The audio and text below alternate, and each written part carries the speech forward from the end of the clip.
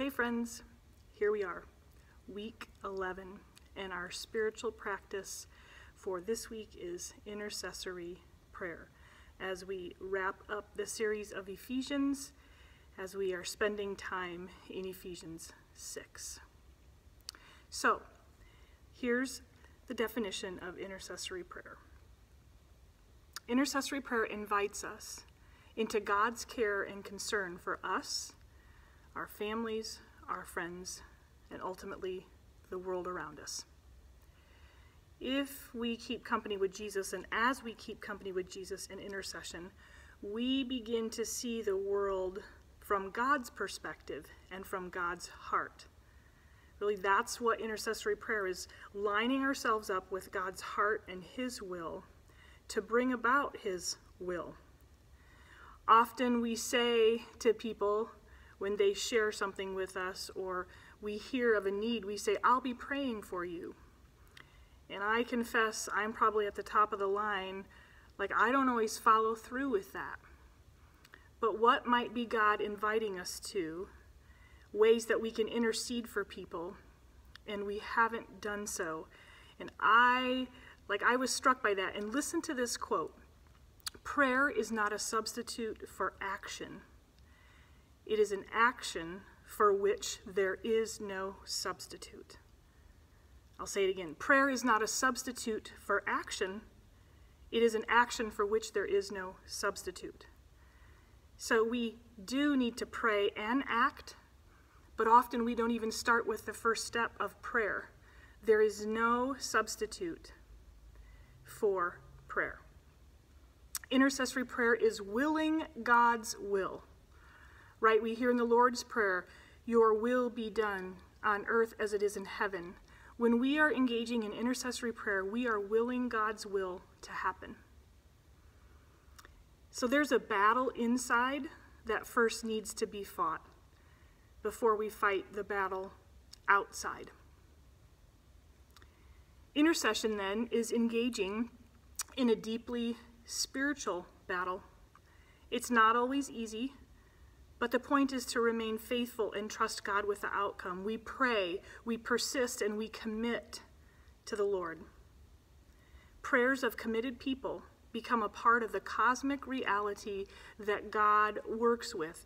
God uses intercessory prayers to tip the balance, really, and to change the shape of the distorted realities in this world.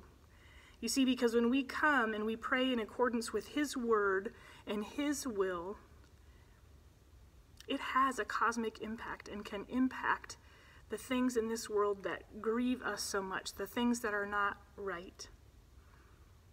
So, I'm going to give you a list of several people in the Bible who were intercessors, who engaged in intercessory prayer.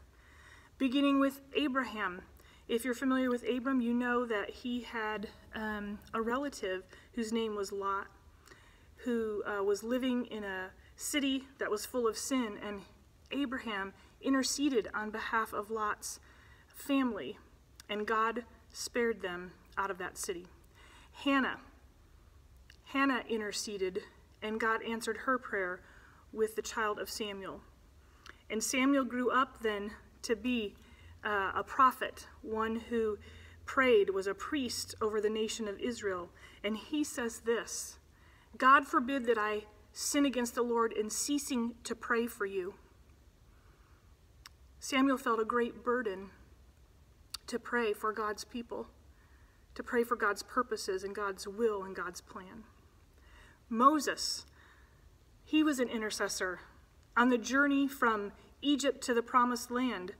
Numerous times where God was frustrated with his people, and Moses stepped in and he interceded. And at one point God said, "I'm not going with you." And Moses pled the case of the people, right? "Lord, don't forsake your people. Don't forsake your glory. Protect your name, God. What if these people around see that you've abandoned us? What about your name, O Lord?" See, that's what intercessory prayer does. It prays on behalf that God's glory would be known, and that's how Moses prayed. Elijah, in 1 Kings 18, again, to God's glory, he was battling other prophets to see who was serving the real God.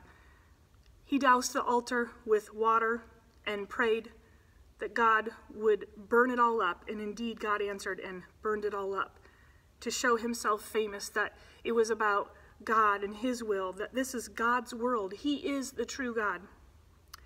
Daniel. I referenced Daniel several weeks ago when we talked about prayer, and I'm going to circle back round to him. But Nehemiah, one of the king's satraps from Nebuchadnezzar's court in Babylon, he went back to assess what was going on in the nation of Israel, and he wept as he looked at Jerusalem, at the city, and he began to pray and intercede on behalf of his people, and that the city would be rebuilt, that the temple would be rebuilt. We see the church interceding for before Pentecost, and we see Jesus on numerous times interceding for the people, the feeding of 5,000. He prays that the Lord of the harvest would send workers. He prays at the raising of Lazarus, and the most poignant or powerful prayer that he prays is before he goes to the cross. John 17. I think we've mentioned that before in this series. But he says to sanctify the believers by God's word. Sanctify them. Your word is truth, he says. And then he says, I'm not praying that you take them out of the world, but that you would protect them from the evil one. And even on the cross, Jesus was yet interceding in the very giving of his life, but he speaks out of his mouth, Father, forgive them, for they know not what they do. So we see many examples and people in the Bible interceding on behalf of God's people and for the world. And so that's a kind of prayer that we are invited into. So let's take a look at Daniel quickly. One of the things I'm most struck by is Daniel's tenacity and intentionality. He prays in a place that he's not supposed to be praying. See, he was risking his life to pray, and he prayed 3 times a day, morning, noon, and night. It says in Daniel's 9 and 10 that he set his face to seek the Lord, that he was intentional about this kind of prayer, and he intercedes on behalf of the people. He intercedes in accordance to God's revealed will, God's word. That's one of the things that we studied before, praying scripture. We can use that in prayers of intercession. We pray in accordance with God's word. We confess our own sin that our prayers might be heard. But we also can confess, as Daniel did here and Nehemiah did and Moses did, confessing the sins of the people around them and crying out in mercy. So we can be intentional about setting our face to seek the Lord. We pray in accordance with God's will. We confess. We cry for mercy. And we can pray in confidence. We can pray in confidence that God is hearing, and we can expect an answer. Isaiah 65:24 reminds us, God says, even while they are yet speaking, I will hear, I will answer. And that's what happened with Daniel. In the midst of his praying, God sends an angel already. Daniel was praying not only for the sins of the people and for the revival of the people, but he was praying to understand, to read the prophecies. And in the middle of his prayer, the angel shows up and he reminds him and says twice, for Daniel, you are greatly beloved. Now let me tell you what this means. You see, the basis of Daniel's praying, his prayers of intercession, were based on his relationship with God. We know that he was in relationship with God because the angel who is in the presence of God and who was sent to Daniel says, you are greatly beloved. And so we have access, friends, to the Holy of Holies to intercede on behalf of ourselves, our families, our friends, the world, the things that are not right in the world. We are invited to do this kind of praying, for we are greatly beloved. So friends, intercessory prayer is grounded in the mercy and in the grace of God. We cry out and intercede, falling on God's mercy and asking for his grace to be at work.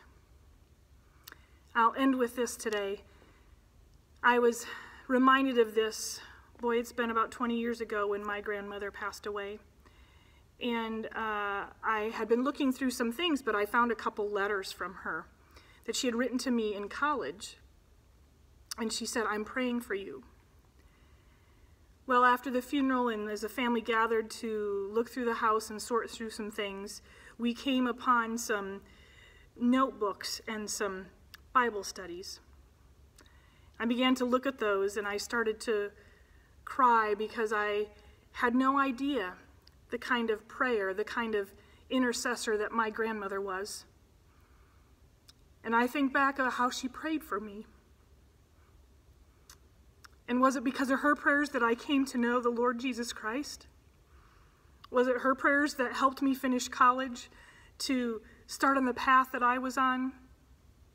But my grandmother took on intercessory prayer for me, and I know others in my family. But what about you? Who has interceded for you, friends? People that maybe you don't even know about. Who is God asking you to intercede for, to pray on their behalf? And so some of the practice prompts this week will ask you in some ways to sit and listen and ask God who it is you're supposed to pray for.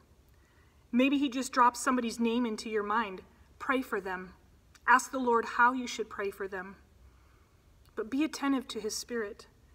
The more attentive you are, the more he's going to invite you to pray, because he needs people praying for his people. He needs people praying for the world, that they might know him and come to him. So friends, we're wrapping this up. This is it, intercessory prayer. What a great way to end.